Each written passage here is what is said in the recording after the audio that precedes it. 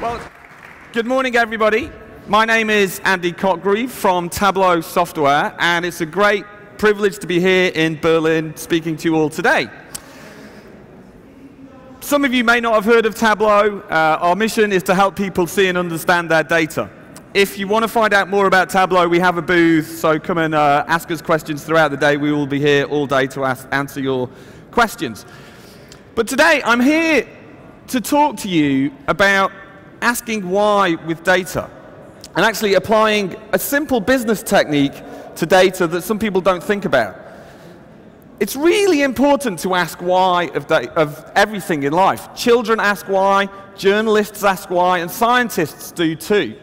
This is Alexander Fleming, famous British scientist who one day came into his office and discovered a Petri dish was growing mold in a slightly unpredictable way.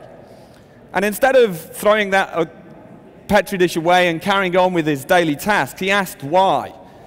And through that accidental discovery and the curiosity of science, he discovered penicillin. Penicillin was discovered by this man because he asked why when he saw something unexpected. And that is what Tableau believes we can do with our data too. We can look for the unexpected and gain new insights into our organizations, into our data. And the key is not to ask what of data, but to ask why. When we do that, we can get to the root cause of problems. Too often we see customers and companies like yours only asking surface level questions with data, and it's a hugely wasted opportunity. So what I want to talk about today is a business principle created by this fine gentleman. This is Seiichi Toyoda, who was a Japanese engineer and inventor, and at the turn of the 20th century, he revolutionized the textile industry, and he and his sons also founded the Toyota car manufacturer. So an incredible engineer and businessman. But not only did he revolutionize industry, he came up with some really powerful business ideas, one of which is called the 5 Whys. And many of you may have heard this. It's taught in many business schools and in business books. And it's simply about asking why of any problem. As an example, we might have a vehicle that doesn't start. And then to get to the problem, we ask why 5 times. Once we get into the 5th or 6th question, we get to a root cause of the problem. Maybe it wasn't maintained properly. Now, you can do this if you're in sales. You can ask your prospects, why do they want your software or your product? Why do they want it? Why do they want it? And you'll get to really good, interesting answers. If you're in development, ask your users why they want a certain feature. And as you get down to the 5th question, you get to a really interesting answer. And the thing is, we can apply this to data, and many organizations don't. So what I want to talk about today is what Seiichi Toyoda did and how it makes our data analysis extremely powerful if we harness that power. The reason I feel extremely passionate about this is that I see lots of products and lots of vendors that talk about data visualization being the answer to everything. And the problem is, data visualization is only the answer to 1 or 2 questions. It isn't why, it just tells you what. A lot of customers we see think, well, I'll build a dashboard. I've got my data, I'll build a dashboard, it will monitor what happens in the business, and then I'm done. Somehow, that's the end. But the thing is, dashboards are very useful, but they're dead ends. Dashboards, as far as I'm concerned, are the start of an analytical process, not the end. And you need tools and platforms that can enable iteration and exploration to find really interesting insights in your data. As an example, here's a dashboard showing sales and profits from a superstore in the US. Now, it's a really good dashboard. It's got a nice chart. It looks pretty. And you could even filter. You could say, well, show me sales in just the eastern region. And that's fine. I'm seeing more answers to my questions. But then this is the problem. You see something like this in the top right-hand side. The blue line shows profits for technology, and there's some strange activity going on. There was a big spike, and then there was a big drop. And that's when you ask why. And this is when most companies come to an end. They can't ask why this thing happened. And in fact, this is almost more frustrating than not knowing that this is happening in your business, because if all your employees have access to is a dashboard, they cannot interrogate things and go a little bit deeper.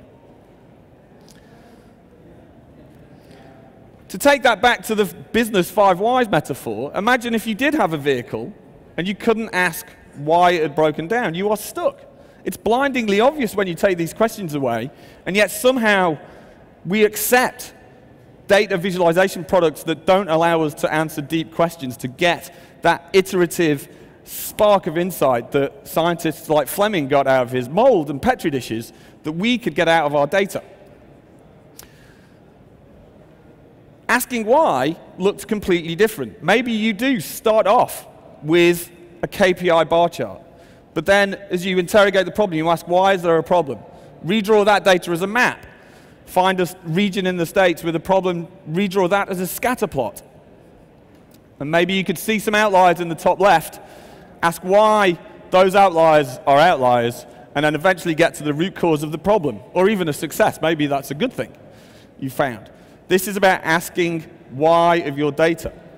Now, a lot of you here, I suspect, are running startups, and certainly we see in the startup economy a lot of trend about looking at one key metric. You know, what is the single thing that is most important to your business? Now, that's important, but when you look at a KPI, this is one bar, one piece of information, which is actually made up of hundreds or thousands of different customers or transactions. And the level of detail that you can get as you break a KPI apart is as vital as seeing the KPI itself. And that's what dashboards do not let you do. So what I'd like to do is show you, rather than stick with slides, show you how this can work. And for that, I'm going to switch to Tableau. All right, here we go. Nice big screen. So what we're looking at here is a similar dashboard in Tableau. I've got sales and profit for my company. And you can see I've got a profit target over here, and furniture somehow is way off the mark. Well, I can click on that, and the other views update, but they don't tell me why I've got a problem with furniture. And that's what we're trying to find in business. I have a question, I want to know why. So let's go into this view and do an exploration and an iteration to see if we can discover why furniture is such a profit, is losing us money, is not making us much profit. So if the question is why is furniture not making a big profit, I could keep only furniture and then drill down and look at all the different categories of furniture. Again, what pops out is this: tables are losing us money. Well, why is that? I'll keep only the tables and then drill into the tables. Over here we've got the profits, and as I sort by profit, you can see there's lots of manufacturers that are causing me a problem. But I still haven't got to that root cause. I can see there's 4 in particular which are causing us to lose incredible amounts of money. So maybe I can ask why and keep those to explore those. So I'm going to keep only those. And now maybe say, well, if I look at this data in a different way, do I get a different answer? So we can go to any kind of chart, but let's try a scatter plot. I'll just make this a bit more visible for you.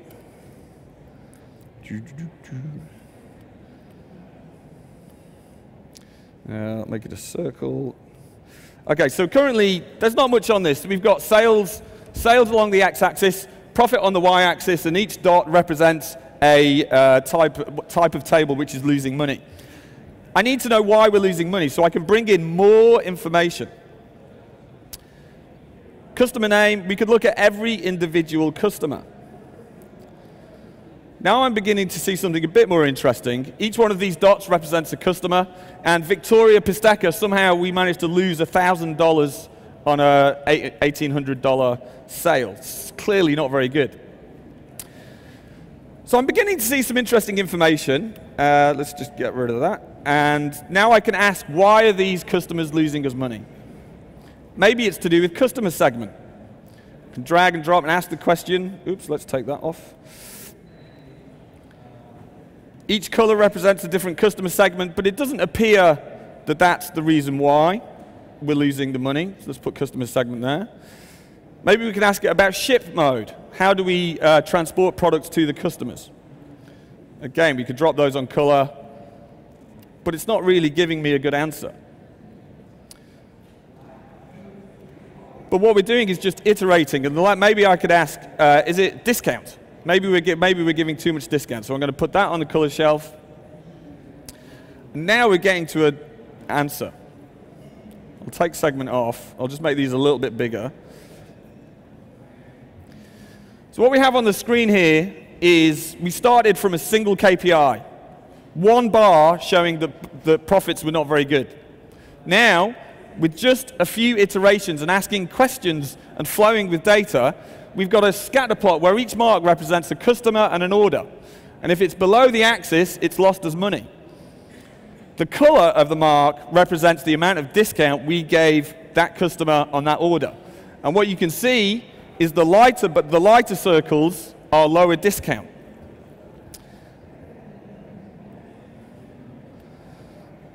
And so in fact, if we label each one, what we can see is as we offer 20, 40, 50% discount to our customers, we lose more and more money. So what I've done there is break apart a KPI. Instead of one key metric, I can take one key metric and iterate and ask questions over and over again until I get to the root cause of a problem. And in this case, the problem is we're selling our products with too much discount. We need to go and retrain our sales team and change our discounting strategy in order to become profitable again.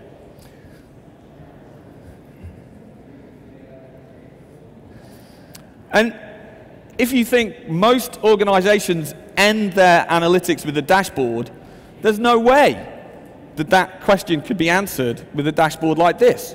It would show you the surface problem, but it's about data analytics is about getting to the depth of a problem in order to understand the issues.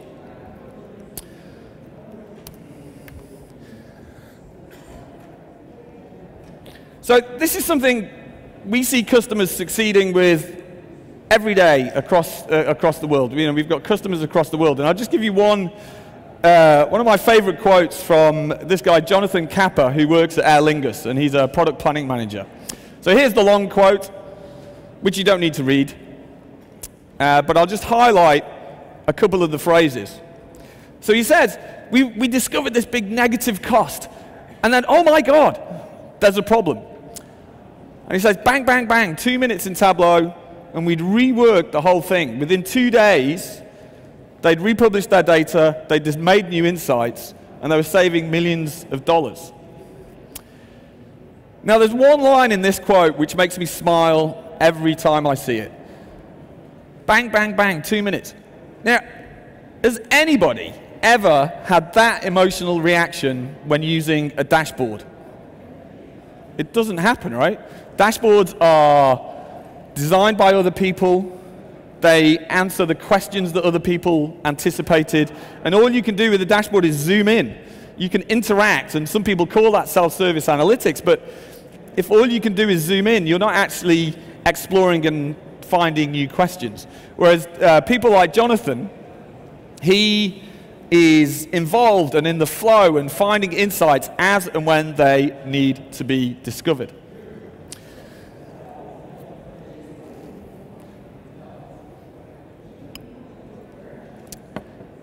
Now, I suspect many of you are many of you are in early phase and thinking about how to take advantage of all the data you have at your fingertips. And I sort of recommend thinking about it in a couple of ways. First of all, you do need dashboards. We do need to look at the one key metric. If you're looking at monthly active users or weekly active users or number of transactions, you do need to keep an eye on that. And then wherever that dashboard is, it needs to be able to connect to your data. Now, your data might be in the cloud, it might be on premises, or it might be just on your laptop, or in a cloud service or something like that. Your dashboarding solution needs to point to data wherever it is. It should not dictate to you where you put your data, because moving data is tedious and complicated. But the other absolutely vital aspect of this is asking why. If I designed a dashboard for you today, the best I could do is give you a view of your data that answers the questions you tell me are important today. But I can bet that tomorrow or on Friday or next week, you will have a new question of your data. And if I'm the dashboard developer, I can't keep up with that. It's down to you to be able to explore the data and interrogate things yourselves. One of the other things we believe at Tableau is about the power of the human brain. You know, at tech conferences like this, AI and machine learning are all the rage, which is amazing because it is incredible technology. There's been some incredible sessions already this morning. But our companies are full of employees with incredible things in their head. And what sometimes distresses me is that we see people trying to jump ahead and use AI to find the data solutions that actually empowered human beings could do quite easily and probably a lot cheaper and a lot faster. So asking why is a vital part of choosing an analytics platform. So it divides into two sides of things. Data visualization on the left-hand side, that's really important. You know, you need to be able to see the answers to the questions that you anticipate when you build your dashboards. But on the other side is visual analytics. And Donald Rumsfeld made the quote really famous. He said, "We need to understand the unknown unknowns." I don't know what questions of your data you're going to have tomorrow or next week. You don't know what questions you're going to have of your data tomorrow or next week. But if all you have is dashboards, you're not going to be able to answer them, and you're going to miss amazing insights and opportunities in your organization. So with that was my 17 minutes, or 20 minutes are nearly up. We have a booth. We're here all day. I'm going to be around for the speaker meeting point for questions. But I hope I've given you just an idea of how there are opportunities to go beyond simple dashboarding into a paradigm where data is just putty in your hands that you can shift and look at in different directions to chase and discover new insights. So that's for asking why. I'm Andy Cotgreave from Tableau. I'd like to thank you very much.